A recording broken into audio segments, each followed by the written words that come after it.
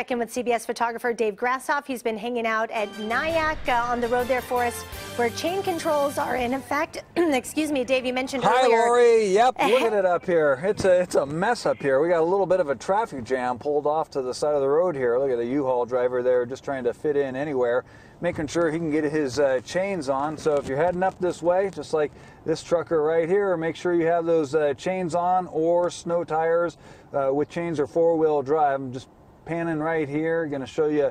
This is right here at Nyack, which is 5,300 feet, and there's Caltrans. They're making sure that they are stopping you along the roadway. Right now it's not snowing, but just a short time ago I shot some pictures and it was really coming down. As you make your way up out of Sacramento, traveling up in the eastbound direction, it really started raining pretty hard right at about Auburn. You're also going to see some signs that alert you. Just make sure you have your chains as you're coming up.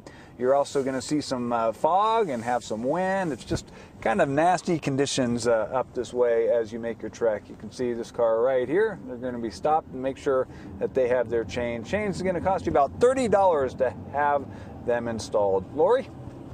All right, Dave, thank you, and good advice earlier to get those chains if you can in Sacramento before you head out. We'll check back in with you a little bit later. Well, one of the